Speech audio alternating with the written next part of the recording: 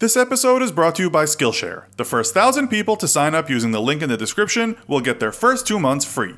Communism is an economic and social system in which most property and resources are collectively owned by a classless society and not by individual citizens. It was founded by 2 German political philosophers, Karl Marx and Friedrich Engels, who met in the second half of the 19th century. They discovered that they had similar principles and in 1848 wrote and published the Communist Manifesto, which became the foundation for communism. Communism became the dominant political philosophy for many countries across Asia, Eastern Europe, Africa, and South America, and in the late 19th century it also began to develop in the old Soviet Union. But in 1991, when the Soviet Union disbanded, Russia constituted itself as a semi-presidential republic. Communism still exists in a number of countries, but in many cases it's a legacy of the past and has lost much of the doctrine it originally came with. So where is communism still being practiced? And is it the communism that Marx and Engels proposed? That's what we'll find out in this episode of the Infographics Show: which countries are really truly still communist? Communism envisaged common ownership of all land and capital, and the dissolving of the coercive power of the state. In such a society, social relations were to be regulated on the fairest of all principles, from each according to his ability to each according to his needs. Differences between manual and intellectual labor and between rural and urban life were to disappear, opening up the way for unlimited development of human potential. The rise of capitalism in the 20th century disrupted communist principles, and so many countries either turned to alternative political frameworks or allowed the philosophy to blend with a new cultural climate. So how many countries are still officially communist? When we started to research this subject, we first discovered that there are several countries with multiple political parties, and some have had leaders who are affiliated with their nation's communist party. These countries are not considered truly communist because of the presence of other political parties, nor is the Communist Party empowered by the Constitution. These countries are Nepal, Guyana, and Moldova, who have all had ruling communist parties in recent years. In terms of true communist states left today, there are 5 that most experts consider communist, and those are Vietnam, Laos, North Korea, China, and Cuba. These countries adhere to different levels of commitment when it comes to living by communist principles. Let's take a look at them one by one. Socialist Republic of Vietnam. Following the First Indochina War, Vietnam was split up at a conference in 1954. North Vietnam established itself as a communist state supported by the Soviet Union, while South Vietnam was democratic and backed by America. Then followed 2 decades of the war we know as the Vietnam War, which is also the Second Indochina War, and in 1976, Vietnam was unified to become a communist country. Technically, Vietnam is still a communist country with one-party rule, the Communist Party of Vietnam, under Marxist-Leninist governance, but like many other communist countries, Vietnam has in recent decades moved toward a market economy that has seen some of its socialist values disrupted by capitalism. In fact, Vietnam is now one of the world's fastest growing economies and is on track to becoming a modern, industrialized nation by 2020. Despite these economic reforms and adoption of capitalist values, human rights and freedom of speech are still limited in the country. All news media are under control of the government, and there are heavy penalties for criticizing the government or broaching politically sensitive topics. Vietnam continues to shift in both policy and culture, and it's not unimaginable that it will veer fully away from communism sometime in the next couple of decades. Lao People's Democratic Republic. Laos, officially the Lao People's Democratic Republic, became a communist country in 1975 following a revolution supported by Vietnam and the Soviet Union. The government in Laos is largely run by military generals who support a one-party system that is grounded in Marxist ideals. Media outlet The Economist published an article in 2016 stating that Laos has what may be the world's most closed political system after North Korea, and that for the few visiting media, the communist official appointed as spokesman for the occasion responded to most questions by blinking. But Laos is changing and has been heavily influenced by democratic ideology, both via tourism and trade. Many aspects of business and culture have changed in the country over the last 3 decades. Is Laos truly a communist state when there is a stock exchange and a private sector that is fast expanding to be the most productive part of Laos's economy? Though Laos is ruled by a communist party, as far back as 1988, the country began allowing some forms of private ownership, as well as joining the World Trade Organization in 2013. and in 2009, the Obama administration declared that Laos had ceased to be a Marxist-Leninist country. So Laos is on the list, but the verdict is still out there and things seem to be rapidly changing for this Southeast Asian country. Democratic People's Republic of North Korea. Korea was occupied by the Japanese in World War II and divided after the war into a Russian-dominated North and an American-occupied South.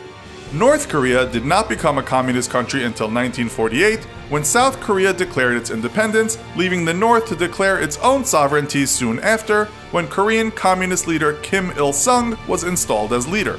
Getting clear information on North Korea is not easy, as the state has full control of all media. Though most of the world sees North Korea as a communist state, the country itself does not, and the ruling Kim family has always promoted their own doctrine based on the concept of juche, which means self-reliance. Juche was first introduced in the mid-1950s, bringing with it Korean nationalism as a core value within the country's leadership strategy. Juche became official state policy in the 1970s. So is North Korea really a communist country, or is this a Western misinterpretation of the way this secretive country is governed? In 2009, North Korea's constitution was changed to remove all mention of the Marxist and Leninist ideals, the foundations of communism, and even the word communism was also removed from the text.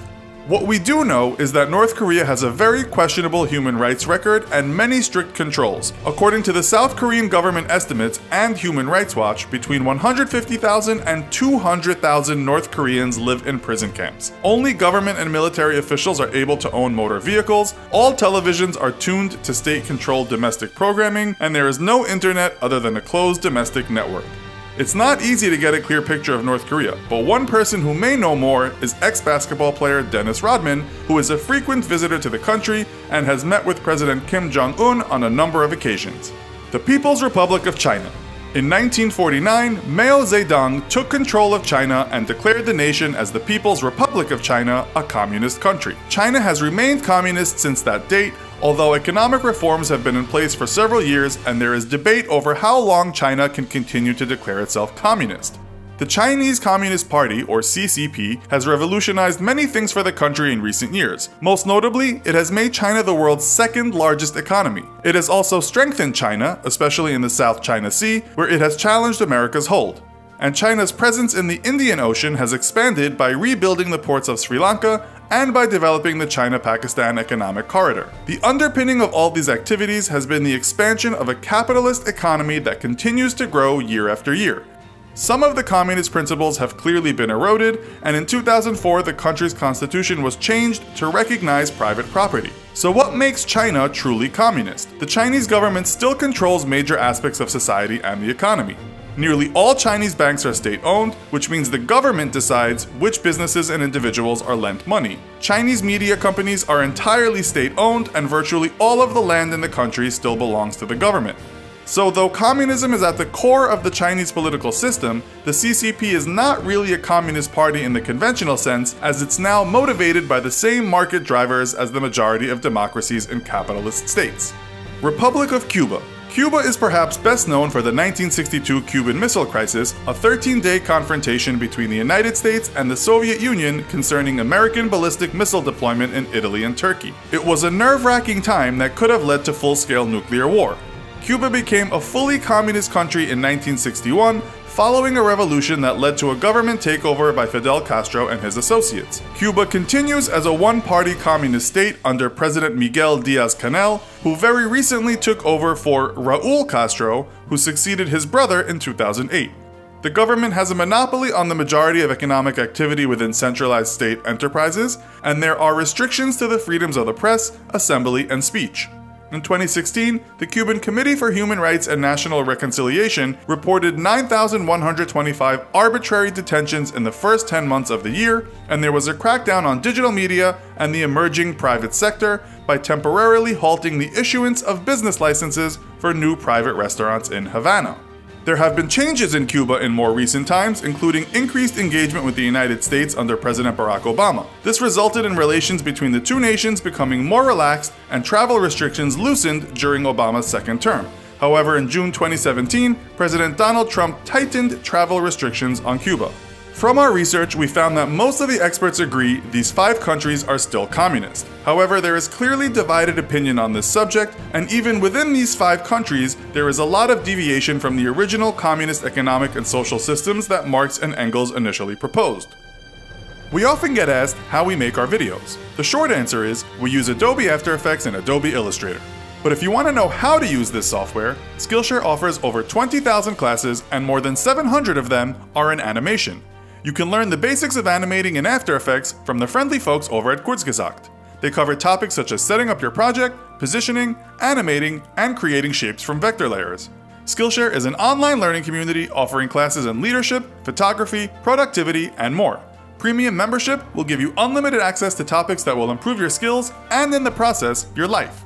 The first 1,000 people to use the promo code Infographics16 or to visit the link in the description will receive 2 months of Skillshare absolutely free. Join Skillshare and start learning today. Will these countries continue operating under communist ideology, or will things change as new ways of living and systems of governance are adopted? Let us know your thoughts in the comments. Also, be sure to check out our other video called Top 10 Weakest Militaries in the World. Thanks for watching, and as always, don't forget to like, share, and subscribe. See you next time!